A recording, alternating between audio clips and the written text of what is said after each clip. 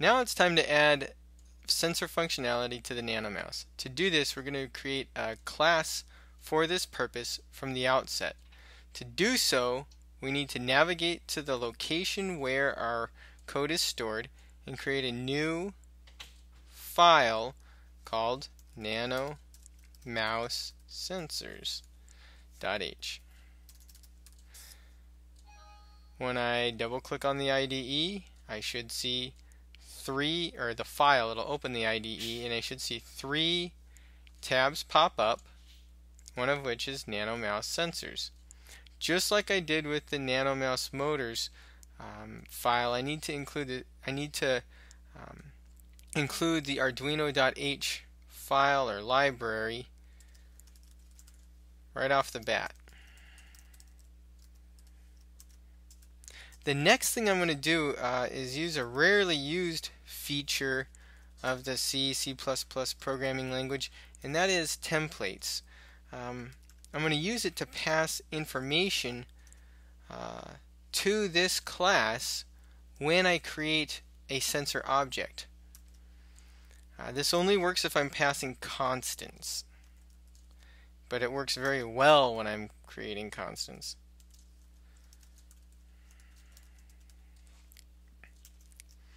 I'm creating a class now called NanoMouse Sensors. Notice this name is the same as this name up here.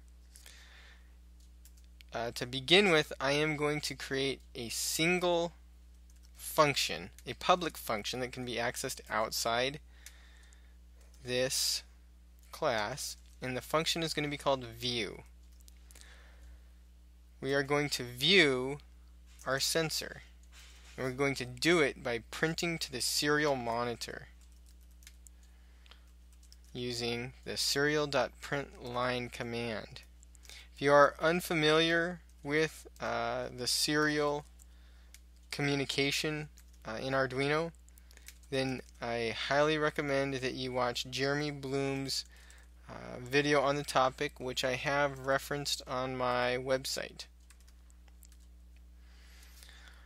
Basically what we're doing here is when view is called, it will print this analog value that we're reading from our front detector, which eventually we will find out which pin it's connected to when we create this object. And it'll print this, and then it'll do it again and again, adding this new line character after each print. This is the extent of our class at this point in time. It's all that we need here. Now we need to go back to our main code and add a few lines.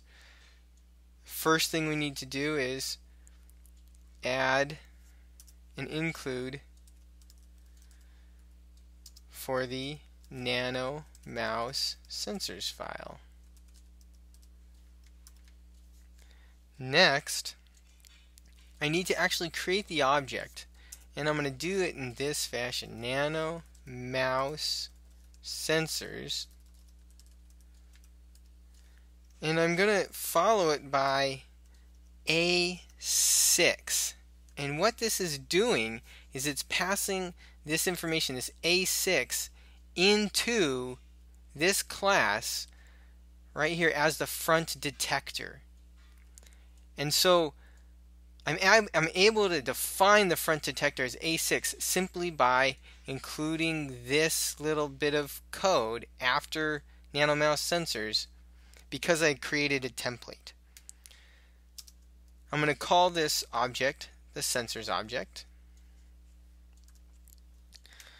And then the next thing I need to do is in my setup begin serial communication. So I'll say serial.begin 9600.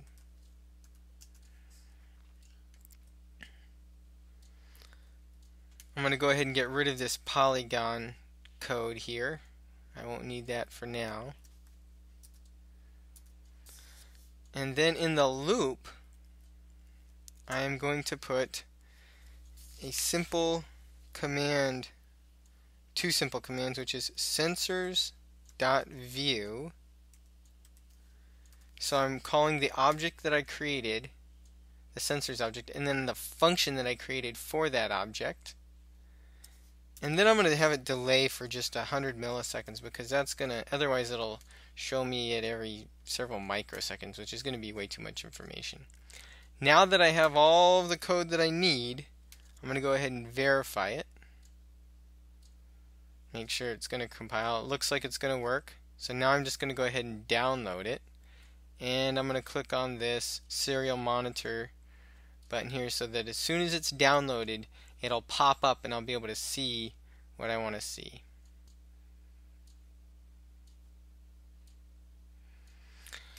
And when I press the button, when I have my hand over it, the value goes down. When I take my hand away, the value goes up.